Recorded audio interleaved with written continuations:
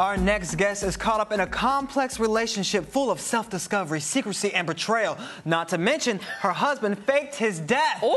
But don't worry, not all that stuff happened in her real life, but on her hit television series, Mistresses. Love the title!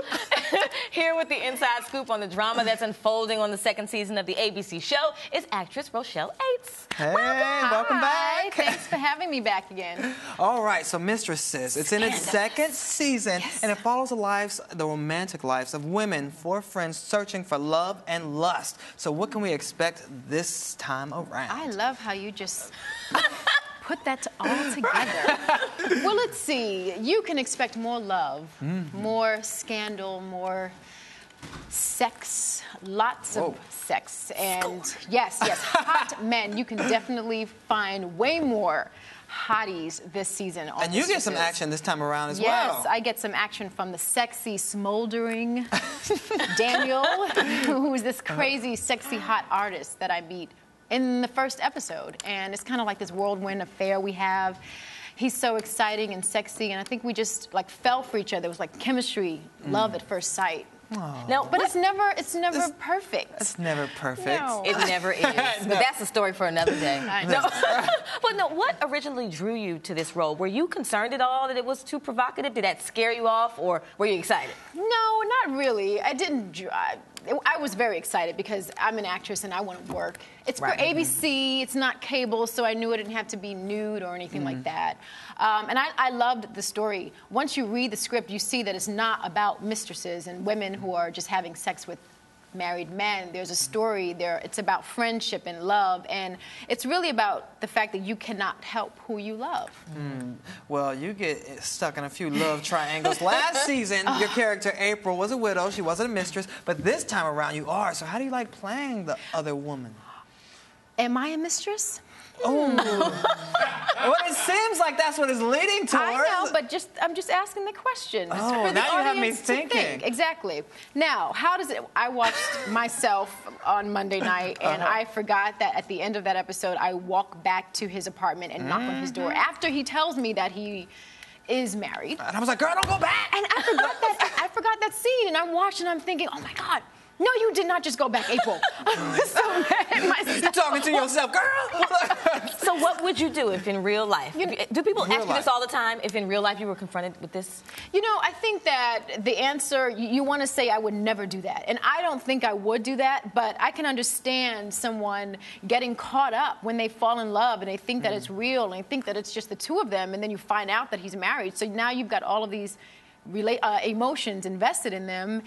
And it's hard, and you were tricked, you know? So April was tricked, and now she's, I don't know, she's got to be strong. Oh, no. She's so in love. Well, why does April keep attracting these married men? This is the second time where, you know, she's attracted a married man. Rena and KJ, the writers of the show. It's good writing. Let me say that. It is good writing. So I know. What kind of man do you consistently attract in real life? Okay. You know what? It's interesting because I have in the past tended to attract guys who are maybe not right for me. Dogs. I have been, unfortunately, cheated on in the past. I think I said that last time. But I've met some good ones as well. I am single still, but I think it's because I'm still looking for the right one. And, yeah, I mean, I've attracted some good guys and I've attracted some bad guys. Okay, so the right one, what would that right one have to possess? He's like, what would he be wearing on the show that I have friends interviewing you on? Inquiring minds want to know. They have asked me to keep a list. What are you looking for?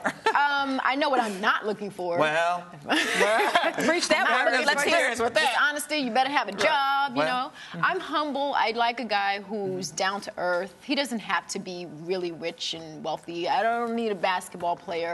I just want someone that I can connect with and have an equal passion for. I think that's so important, and honesty. I think that's important. And a job. I said that. I said that, and a job. I don't want to repeat that one. Now, Mistresses has gotten rave reviews. Now, let me ask, did you have any idea that this show would be so popular? And when did you know? When did you first know it was going to be a hit? Or that it was a hit? Is it? I don't even know. I don't know how popular it is, honestly. Oh, people love it. People were calling me like, Rochelle's going to be on your show. Oh, my God. Okay, you have to ask her this and ask her that. I mean, I don't know. I feel like, I still feel like we're the underdog trying to, like, you know, just make it. But I do get people in the streets who stop me, especially women, you know, that love the show. And what was your question? I forgot now. Me too. No, well, I actually wondering when did you realize it was a hit, but you said that you didn't realize it was a hit. Just now. Just now. Well, even the New York Times gave it great reviews. Oh, I don't read that stuff. Oh, now why don't you read that? Are you afraid that you might see something negative? Or? Yes. Oh, really? I like to just stay under the radar, and I get the feedback from the fans, which is nice, but that's kind of it. I feel like I'm more normal when I do that. I don't want to obsess about what everybody is thinking. Yeah. Okay. Yeah. Well, Mistresses is based off the UK version of the same show. Were you familiar with that version before you started doing this one? I heard about it, but I had never watched it, and I still haven't seen it. However, I don't know how much time we have, but I did a Lifetime version of this. Oh yeah, Mistresses, yeah. 3 years before we did it, and it didn't get picked up. But I knew all about it. Isn't it funny? It was like it was meant to. You were to destined to be. I was destined to be a part of this show. We have a second season, so it must be doing That is a good thing. Exactly. Yes. And you star alongside Alyssa Milano, Yoonjin Kim, and Jess McCallan. Now, what's the energy like on that set? Is it cat fight or pajama party? Honestly, there's no cat fighting. We don't see each other every day because we all have different storylines. So when we come in, it's really just once a week, and it kind of takes the director a long time to get us to shut up because we're just talking and just having a great time. Now, as people often ask that question to women about the dynamic between women on the set. Do you find that in Hollywood that's a big thing, that there are issues there with women on sets? I can imagine that there would be issues. I haven't experienced it yet, and I hope that I don't. But I can imagine with egos and things like that, and it could be a problem. I've heard stories, and I just hope that it doesn't happen because I want a nice, pleasant, happy environment to go to work every day. Definitely. Okay, so now we have to switch gears and ask you about the TLC biopic. You played Pebbles Reed in the movie. It was a great movie. You did a great job. I loved it. Thank you. But Pebbles didn't like it as much. She didn't like being portrayed as an unethical businesswoman, and she's actually suing Viacom for $40 million because of it. So as an actress, you're just playing a role. I heard she was suing. I didn't know how much. That's a lot. Yeah, $40 million. As an actress, you're just playing a role. How does it make you feel when someone that you're portraying isn't happy with it?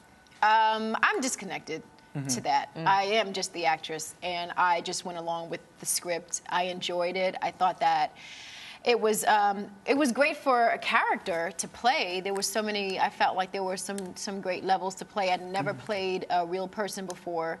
I wasn't able to obviously to talk to her, but I watched some interviews of her, and it was fun to just kind of get into the mindset of another human being.